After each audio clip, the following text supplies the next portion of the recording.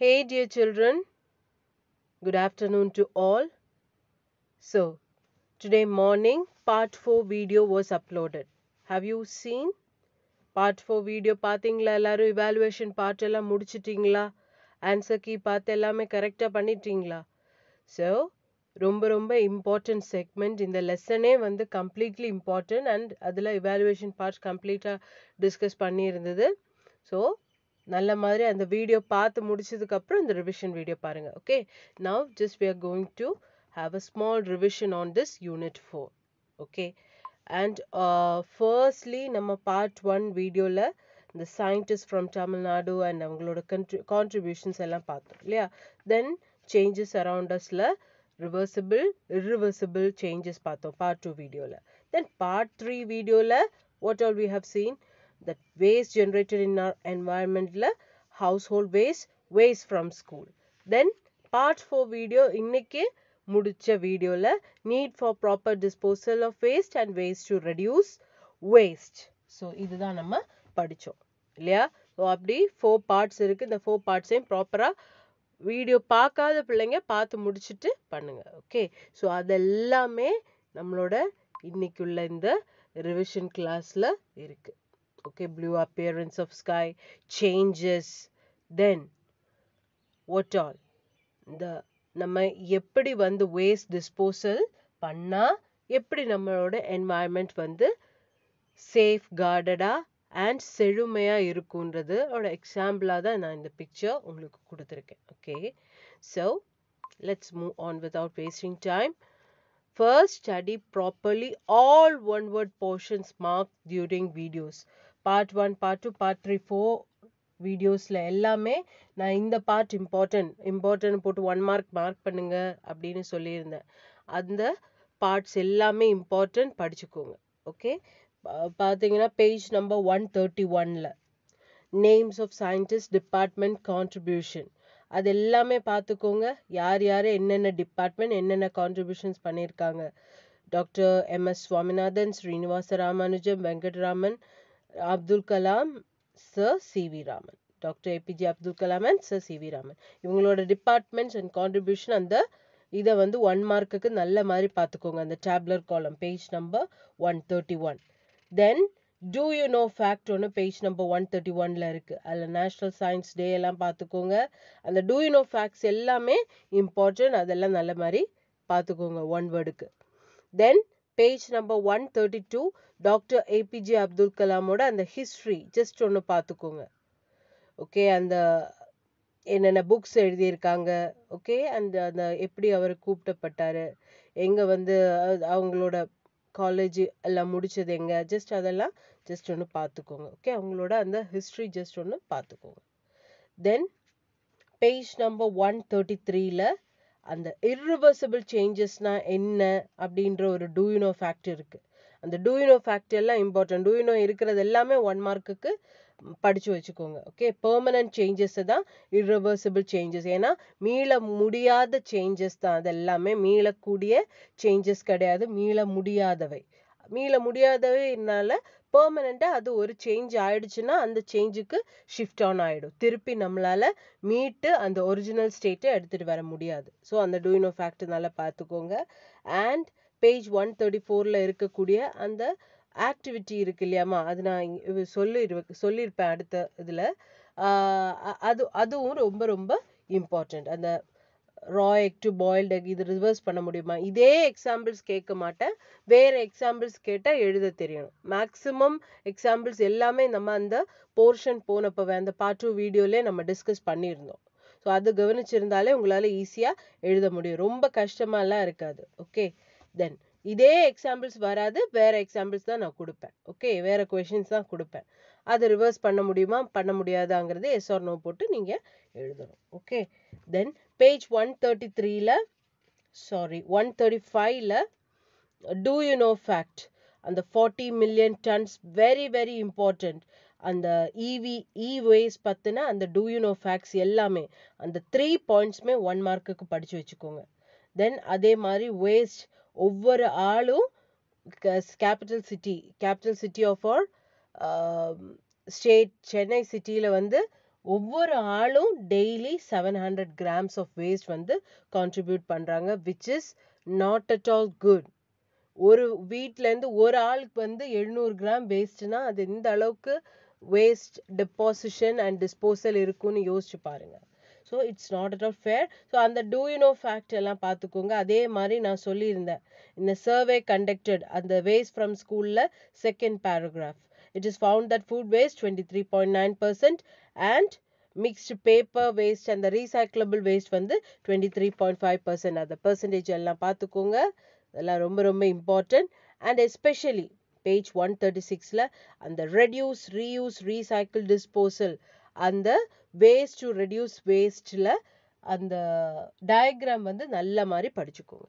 Okay, அந்த diagram வந்து கன்ஃபார்ம்டா படிச்சுக்கோங்க, ரொம்ப ரொம்ப இம்பார்ட்டன்ட். சரி, இனி நம்ம இவாலுவேஷன் பார்ட் போகலாம். ஆல்ரெடி போன கிளாஸ்ல இன்னைக்கு மார்னிங் பார்த்தது தான் ஜஸ்ட் நான் பார்க்குறேன். Blue appearance of the sky எதனால? Scattering of light. யாரு கண்டுபிடிச்சது? CV. Raman. Okay, who is missile man of India? Doctor APJ Abdul Kalam. And example for reversible change எது? Melting of ice. அதுதான், ஐஸ் வந்து உருகி மெல்ட் ஆகி திருப்பியும் நம்மளால ஐஸ் கியூப்ஸையும் வாட்டர்ல இருந்து எடுக்க முடியும் when you cool down. அது மட்டும் தான் ரிவர்சிபிள், வேற எந்த ப்ராசஸ்மே இதுல ரிவர்சிபிள் கிடையாது. இந்த மாதிரி கொஷின்ஸ் கேட்டா எழுத தெரியணும். ஓகே, இதே மாதிரி வேற எக்ஸாம்பிள்ஸ் வச்சு கேட்டா எழுத தெரியணும். தென் chemical reactions R examples of irreversible change. அது உங்க புக்லயே இருக்கு. டிஃபரன்ஷியேஷன், அந்த டிஃபரன்ஷியேஷன் நல்ல மாதிரி படிச்சுக்கோங்க. Which of the following is not an organic waste? இதுல ஃப்ளவர்ஸ், வெஜிடபிள்ஸ், ஃப்ரூட்ஸ் இதெல்லாம் ஆர்கானிக் வேஸ்ட். பேட்டரி மட்டும்தான் ஆர்கானிக் இல்ல, பேட்டரி வந்து டாக்ஸிக் வேஸ்ட் ஆர் இ வேஸ்டுக்குள்ள வரும். Okay, then book wings of fire யார் எழுதினது? Doctor APJ Abdul Kalam. The sensation of youth. Then a stretched rubber band comes back to normal shape. It is an example of reversible change. எந்த ஒரு பொருளும் அந்த வேறொரு சேஞ்சுக்கு ஒரு ஸ்டேட்டுக்கு சேஞ்ச் ஆன் ஆயிட்டு திரும்ப அதோட ஒரிஜினல் ஸ்டேட்டுக்கு ரிவர்ஸ் ஆகி வந்துடுச்சுன்னா அது ரிவர்சிபிள் சேஞ்ச். அது திருப்பி வர முடியாது.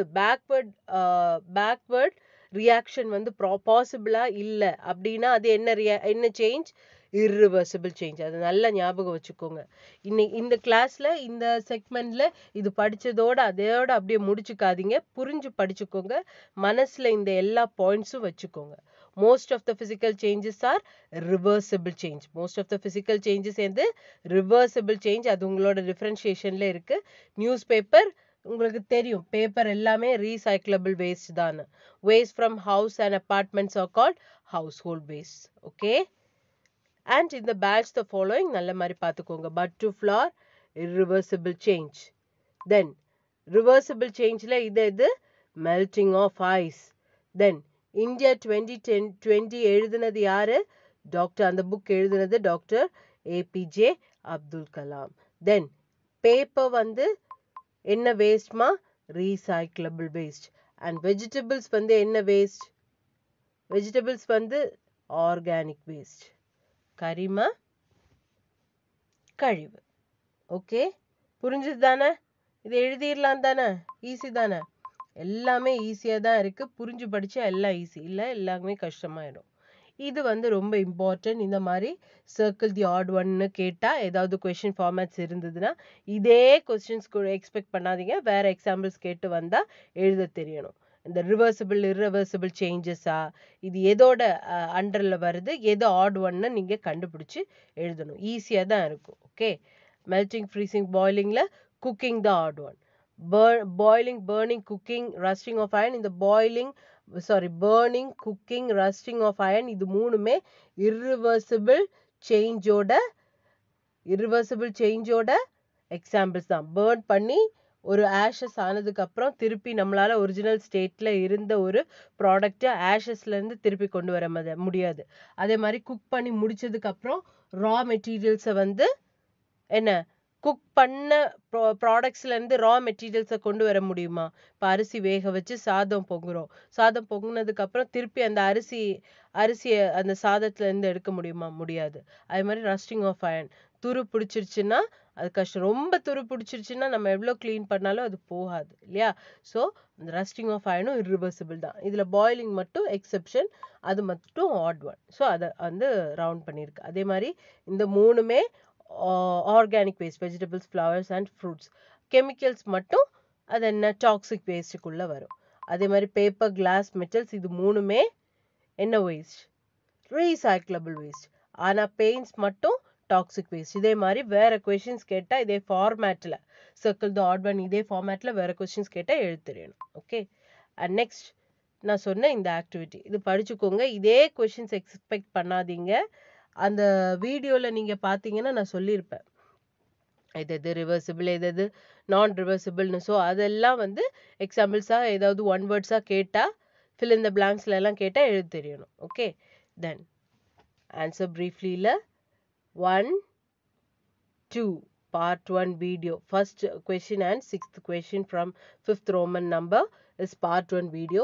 Then second question and third question அது வந்து part 2 வீடியோவில் இருந்தது இல்லையாமா?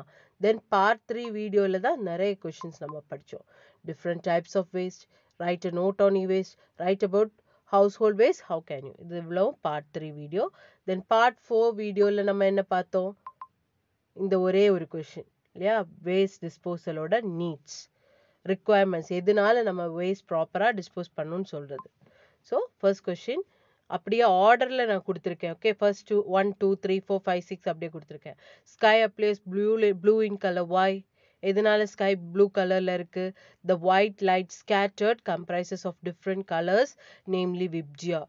சன்லைட்டில் இருந்து வரக்கூடிய ஸ்கேட்டராக வரக்கூடிய லைட் வந்து ஒயிட் லைட் பல துகள்கள்லையும் டஸ்ட் பார்ட்டிகல்ஸ்லையும் பட்டு ஸ்கேட்டர் ஆகும்போது அந்த லைட் வந்து அந்த white light comprises of VIBGYOR, நம்மளோட அந்த rainbow colour, violet, indigo, blue, green, yellow, orange, red, அந்த ஒரு லைட் கம்ப்ரைசர் தான் இருக்கும். அந்த லைட் கம்ப்ரைசர்லையே பார்த்தீங்கன்னா ப்ளூ கலர் தான் அதிகமாக ஸ்கேட்டர் ஆகும். அதிகமாக ஒளிச்சிதறல் நடக்கக்கூடிய வண்ணம் ப்ளூ. அதனால தான் நம்ம கண்ணுக்கு வானம் வந்து ப்ளூ கலரில் இருக்குது. So sky appears blue mostly. Okay. Then what is reversible change? Reversible சேஞ்ச்னா என்ன? நெக்ஸ்ட் கொஷின் பாருங்க. ரிவர்சிபிள் சேஞ்ச்னா மீள முடியும் தன்மையுள்ள சேஞ்சஸ், மாற்றங்களை தான் நம்ம ரிவர்சிபிள் சேஞ்ச்னு சொல்லுவோம். Changes which can be reversed or called best example ice to water, water to ice. இதுதான் best example. Okay. எந்தெந்த சேஞ்சஸை வந்து எந்த மாற்றங்களை வந்து நம்மளால் திருப்பி மீட்டு அந்த ஒரிஜினல் ஸ்டேட்டுக்கு இருந்த ப்ராடக்டை கொண்டு வர முடியுதோ அது எல்லாமே ரிவர்சிபிள் சேஞ்சஸ் தான். ஓகே. இதெல்லாம் புக்கில் இருக்க அதே ஃபார்மேட் தான், பெருசாக மாற்றம் ஒன்றும் கொடுக்கல. இனி இது ரொம்ப இம்பார்ட்டன்ட் கொஷின், நல்ல மாதிரி பார்த்துக்கோங்க. ரிவர்சிபிள் இர்ரிவர்சிபிள் சேஞ்சஸ்னால் என்னன்னு இதோட எக்ஸாம்பிள்ஸும் கேட்டால் எழுத தெரியணும். ஓகே. எக்ஸாம்பிள்ஸ் 4 பாயிண்ட்ஸில் எக்ஸாம்பிளும் இன்க்ளூட் பண்ணி நீங்கள் எழுதலாம். ரிவர்சிபிள் சேஞ்சுக்கு என்ன? Water to ice to water. Then irreversible சேஞ்சில் என்ன எழுதலாம்? பேர்னிங் ஆஃப் பேப்பர் பேர்னிங் இது எழுதலாம். நிறைய எக்ஸாம்பிள்ஸ் இருக்குது இல்லை? பலூன் பிளாஸ்ட் எழுதலாம். ஆர் வேற என்ன? மனுஷனோட growth, mens growth, baby growth, இதெல்லாம் இர்ரிவர்சிபிள் தான். மனுஷன் வளர்ந்து முடிச்சுட்டு மறுபடியும் அதே மனுஷன் குழந்தை ஆக முடியுமா? முடியாது. அது இர்ரிவர்சிபிள் தான். ஸோ அதே மாதிரி எக்ஸாம்பிள்ஸ் கேட்டாலும் எழுத தெரியணும். ரிவர்சிபிள்னா என்ன? Substance can turn. இர்ரிவர்சிபிள் அதே வந்து substance can not change. A substance can turn to its original state. A substance cannot change to its original state. அதோட ஒரிஜினல் ஸ்டேட்டுக்கு திருப்பி வர முடியாதுன்னா irreversible, வர முடிஞ்சு ரிவர்ஸ் பண்ணி வர முடிஞ்சதுன்னா அது reversible. Okay. Then chemical properties of the substances two not change. ஆனால் இதில் irreversible கெமிக்கல் ப்ராப்பர்ட்டிஸ் கண்டிப்பாக சேஞ்ச் ஆகும், will change. Then most of the physical changes, எல்லா ஃபிசிக்கல் சேஞ்சஸும் இல்லை, மோஸ்ட்லி நடக்கக்கூடிய ஃபிசிக்கல் சேஞ்சஸ், இயற்பியல் மாற்றங்கள் எல்லாமே ரிவர்சிபிள் தான். ஆனால் all chemical changes R irreversible. Chemical reactions R chemical changes எல்லாமே இர்ரிவர்சிபிள். ஓகே. இந்த பாயிண்ட்ஸ் படிச்சுக்கோங்க. ப்ளஸ் எக்ஸாம்பிள் கேட்டால் இன்னும் ஒரு பாயிண்ட் கூட எழுத முடியும். ரிவர்சிபிள் சேஞ்சில் ஃபார்வர்ட் ரியாக்ஷன் மட்டும்தான். Reversible சேஞ்சில் both forward and backward changes வந்து பாசிபிள். ஆனால் irreversible it cannot go backward, only forward reaction is possible. Okay, புரிஞ்சுதா? Then next one, what are the different types of waste? Fourth one பார்த்துக்கோங்க, what are the different types of waste? What are the different types of waste? Household waste, waste from school. இந்த ரெண்டு, வீட்டு கழிவுகள் அப்புறம் பள்ளிக்கூடங்கள்ல இருந்து வரக்கூடிய கழிவுகள், generate ஆகக்கூடிய கழிவுகள், waste. Okay, then write a note on e-waste. Very important question. Electronic waste, commonly known as e-waste, comprises of என்னென்ன? Computer waste, electronic materials, cell phone parts, CFL bulbs and other. Mainly in the electronic gadgets நால வரக்கூடிய waste தான் e-waste. Okay, then name the scientists from Tamil Nadu. யார்? Sir C.V. Raman, Dr. APJ Abdul Kalam, Dr. M.S. Swaminathan, Mr. Srinivasa Ramanujam, Mr. Venkatarama Radhakrishnan. So in the spellings எல்லாம் பார்த்து படிச்சுக்கோங்க. Okay, then write about different household waste. அது போன Saturday தான் நம்ம படித்தோம். Household waste, வீட்டு கழிவுகள்ல இருந்தே பல கிளாசிஃபிகேஷன்ஸ் இருக்கு. ஆர்கானிக் வேஸ்ட் அப்படின்னா கரிம கழிவுகள், டாக்ஸிக் வேஸ்ட் நச்சு கழிவுகள், ரீசைக்கிளபிள் வேஸ்ட் திருப்பி நம்ம மறுசுழற்சி செய்து எடுக்க முடியக்கூடிய மறுசுழற்சி கழிவுகள், தென் சாயில்டு வேஸ்ட் அழுக்கடைந்த கழிவுகள், இ வேஸ்ட். இவ்வளவும் இருக்கு. இ வேஸ்ட்னா எலக்ட்ரானிக் வேஸ்ட், அதுக்கு தமிழ்ல ஒன்றும் இல்லை. ஓகே, நம்ம எலக்ட்ரானிக் கேட்ஜெட்ஸ்னால வரக்கூடிய வேஸ்ட். ஸோ அதை எக்ஸ்பிளைன் பண்ணி நல்லா அழகா எழுதணும். இடம் விட்டு நல்ல மாதிரி ஸ்பேஸ் விட்டு அழகா எழுதணும். முத்தா இருக்கணும் ஹேண்ட் ரைட்டிங். இப்போ ஸ்கூல்ல வராம ஹேண்ட் ரைட்டிங் எல்லாம் போச்சு. 6th ஸ்டாண்டர்ட்ல கராம் புரான்னு பென் வச்சு எழுதுனா ரொம்ப அசிங்கமா இருக்கும். ஸோ ப்ராப்பரா ஹேண்ட் ரைட்டிங் நீட்டா மெயின்டைன் பண்ணி அழகா எழுதணும். Okay, then next one, explain the need for waste disposal. Waste disposal ஓட main need என்ன? இந்த question எல்லாம் படிச்சுக்கோங்க, very important. இந்த first questionம் very very important. என்ன need for waste disposal? எதனால நம்ம கழிவை ப்ராப்பரா கழிவு மேலாண்மை செய்யணும்? எதுக்காக? to control pollution, first one. to conserve natural resources, to control spread of diseases, recycle for further use. இந்த 4 ரீசன்ஸும் புக்ல கொடுத்திருக்கு. இது இவ்வளவும் எழுதுனா போதும். பொல்யூஷன் கண்ட்ரோல் பண்றது, மாசு அடைவது, அதாவது நம்ம சுற்றுச்சூழல்ல ஏற்படக்கூடிய பொல்யூஷன், மாசு அடைவது கட்டுப்பாடுக்கு கொண்டு வரும். நம்ம சுத்தமான முறையிலையும் சரியான முறையிலையும் வேஸ்ட் டிஸ்போஸ் பண்ணா. அதே மாதிரி டு கன்சர்வ் நேச்சுரல் ரிசோர்சஸ், நம்மளோட இயற்கை வளங்கள் பாதுகாக்கப்படும் நம்ம ப்ராப்பரான முறையில் வேஸ்ட் டிஸ்போஸ் பண்ணலாம் இல்லையா? ஏன்னா நம்மளோட ஃபாரஸ்ட், மினரல், வாட்டர் எல்லாமே இந்த கழிவுனால குப்பை அடைஞ்சு அன்ஹைஜீனிக்கா அன்ஹெல்தியா இருக்காது, எல்லாம் கிளீனா நீட்டா இருக்கும். ஸோ அப்போ நம்மளோட natural resources, water, land, soil, தென் ஏர், அட்மாஸ்பியர், இது எல்லாமே ஒரு ப்ராப்பரான பாதுகாப்பு முறையிலேயே நமக்கு பேணி காக்க முடியும். ப்ராப்பரான முறையில் நம்ம வேஸ்ட் டிஸ்போஸ் பண்ணலாம். Then to control spread of disease, spread of பரவக்கூடிய நோய்களை கட்டுப்படுத்தும். இப்போ நம்ம ஃபேஸ் பண்ணிட்டு இருக்கிற பெரிய பிரச்சனை இல்லையா? ஸோ அதை அந்த மாதிரி தொற்று நோய்களை முற்றிலுமா குறைக்க முடியாதுனாலும் ஓரளவுக்கு இல்லை, பெரிய அளவுக்கு கண்ட்ரோல் பண்ணி நிறுத்த முடியும். ஓகே, நம்ம சுத்தமா சுகாதாரமா நம்மளுடைய சுற்றுச்சூழல் மெயின்டைன் பண்ணோம். தென் ரீசைக்கிள் ஃபார் ஃபர்தர் யூஸ். நம்மளோட வேஸ்ட், அதாவது ரீசைக்கிள் பண்ண முடிகிற வேஸ்ட்டை அந்த ரீசைக்கிளபிள் பின்ஸ், அதுக்காக தயாரிக்கப்பட்ட குப்பை தொட்டிகள்ல நம்ம போட்டு எடுத்தோம். வேற உள்ள அழுக்கடைந்த இல்ல ரொம்ப மக்கும் தன்மையுடைய அழுகி போன வேஸ்ட் கூட போடாம தனியா செப்பரேட் பண்ணி செக்ரிகேட் பண்ணி போட்டோம்னா it will be very very useful for the persons also who all take those items to the recycle bins, and they will be recycling and giving us new products. Okay, so முடிஞ்ச வரைக்கும் அந்த வேஸ்ட்டை வேஸ்டா சும்மா அது மக்காமலும் இதாகாமலும் சாயில்ல கலங்காமலும் அழியாமலும் இருக்கிறதுக்கு பதிலாக அதை recycle பண்ணி எதுக்காவது நம்ம யூஸ் பண்ணோம்னா வேஸ்டோட டிஸ்போசல் பெரிய அளவுக்கு குறையும். இனி இது கூட நான் சேர்த்தே சொல்லிடுறேன், அந்த லாஸ்ட் பேஜ்ல இருக்கிற அந்த recycle, reuse, reduce, reuse, recycle, disposal, அந்த பிக்சரை நல்ல மாதிரி பார்த்துக்கோங்கம்மா. பிக்சர் கேட்டால் எழுத தெரியணும் கன்ஃபார்ம்டா. ஓகே, இனி next how can you reduce waste in school? நம்ம ப்ராப்பரா டிஸ்போஸ் பண்ணணும். Use reusable recyclable packs containers. அப்புறம் வேஸ்ட் பண்ணக்கூடாது ஃபுட். அப்படி வேஸ்ட் ஆயிடுச்சு ஸ்கூல்ல எல்லாம் ஃபுட் வேஸ்ட் ஆயிடுச்சுன்னா அது கேட்டிலுக்கு, அதாவது ஆடு மாடு கோழிகளுக்கு வந்து தீனியா போடலாம். அல்லது ஆர்கானிக் வேஸ்ட், ஸ்கூல்ல இருந்து வரக்கூடிய ஆர்கானிக் வேஸ்ட்டை மேன்யூர்ஸ்னா என்ன நான் சொன்னேன், உரமா போடலாம். ஓகே, அவ்வளோதான் முடிஞ்சுது இந்த யூனிட். நல்ல மாதிரி, அதாவது 6+3 அப்படிதானே, 6+3 7 8 9 கொஷின்ஸ் தான் இருக்கு. அண்ட் அதோட ஒன் வேர்ட்ஸ் எல்லாமே நான் மார்க் பண்ணி கொடுத்துருக்கேன். அவ்வளோ நீங்கள் படித்தா போதும். இதை புரிஞ்சு நல்ல மாதிரி இவாலுவேஷன் பார்ட்டில் இருக்கக்கூடிய எல்லா கொஷின்ஸும், எல்லா கொஷின் ஆன்சர்ஸும் அண்ட் அந்த ஒன் வேர்ட்ஸ் எல்லாமே நல்ல மாதிரி பார்த்துக்கோங்க. அந்த சர்க்கிள் தி ஆட் ஒன், அப்புறம் reverse, can it be reversed, அந்த மாடல் எல்லாம் நல்ல மாதிரி பார்த்துக்கோங்க. எக்ஸாம் வந்து 13th Jan. ஓகே, நான் போன கிளாஸில், அதாவது சாட்டர்டே கிளாஸில் 12th ஏதோ போட்டிருந்தேன். 13th Jan. ஓகே, 13ஆம் தேதி, நாளைக்கு டியூஸ்டே, அது முடிச்சு 13ஆம் தேதி எக்ஸாம். ரொம்ப நாளெல்லாம் இல்லை, புதன்கிழமை அடுத்த இம்மிடியட் நீங்கள் எழுத போகிறீங்க. நாளைக்கு டியூஸ்டே ஒரு நாள் இருக்குது. நல்ல மாதிரி உட்காந்து படிங்க. படித்து எக்ஸாமை புரிஞ்சு படித்து எழுதுங்க. காப்பி பண்ணி எழுதி வைக்காதீங்க, படித்து எழுதுங்க. நல்ல மாதிரி ரூல்டு ஷீட்ஸில் நீட்டாக பேரெல்லாம் மென்ஷன் பண்ணி கொஸ்டின் நம்பர்ஸ் எல்லாம் கரெக்டாக இண்டிகேட் பண்ணி ப்ராப்பராக உட்காந்து எழுதுங்க.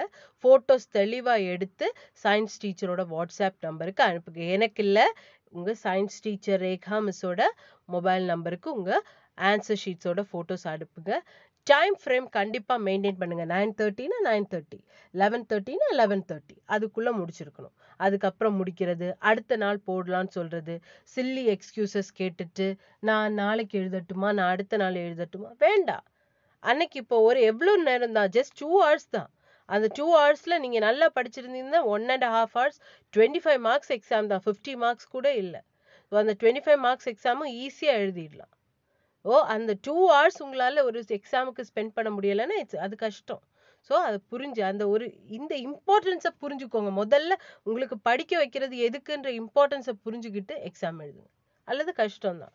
டைம் ஃப்ரேமை கண்டிப்பாக மெயின்டைன் பண்ணுங்க. எல்லா ஸ்டூடெண்ட்ஸும் கம்பல்சரியாக இந்த டெஸ்ட் அட்டென்ட் பண்ணியிருக்கணும். டேர்ம் 2 ஸ்டார்ட் பண்ணுறதுக்கு முன்னாடி will meet up. I think I need to meet all the parents. Okay, so அது இன்னும் டிசைட் ஆகலை. முடிஞ்ச வரைக்கும் மீட் பண்ணி பேசிட்டு டேர்ம் 2 ஸ்டார்ட் பண்ணுறது நல்லது. இனி எல்லாரும் நல்ல மாதிரி டெஸ்ட் எழுதுங்க. நல்ல மாதிரி படித்து எழுதுகிற பிள்ளைங்களும் இருக்கீங்க 5th ஸ்டாண்டர்டில். ஸோ நல்ல மாதிரி படித்து இந்த கான்செப்டை நல்ல மாதிரி புரிஞ்சு வச்சுக்கிட்டு எழுதுங்க. பார்த்து இன்னும் யாருமே எழுதாதீங்க. Okay, wishing you all the best and that's it for today's revision class. இன்னைக்கு 2 வீடியோஸ் விட்டுருக்கேன். இந்த 2 வீடியோஸும் நாளைக்கு நிறைய டைம் இருக்குது. வெனஸ்டே 9:30க்கு தான் எக்ஸாம். அது வரைக்கும் உங்களுக்கு டைம் இருக்குது. ஸோ உட்காந்து நல்ல மாதிரி வீடியோஸ் எல்லாம் பார்த்து எடுத்து நல்லா படித்து எழுதுங்க. Okay, that's it students. Thank you so much and take care of yourself and be safe always. Be safe at home. Be at home always. Play at home. உங்களுக்கு வீட்டிலே விளையாடுங்க, வெளியே போக வேண்டாம் அதிகமாக. Take care. நல்ல மாதிரி உடம்பை பார்த்து நல்லா சாப்பிட்டு ஹாப்பியாக ஜாலியாக உட்காந்து படிங்க. டேர்ம் 2 இம்மிடியேட்டாக ஸ்டார்ட் பண்ணலாம். Okay, thank you so much. Take care.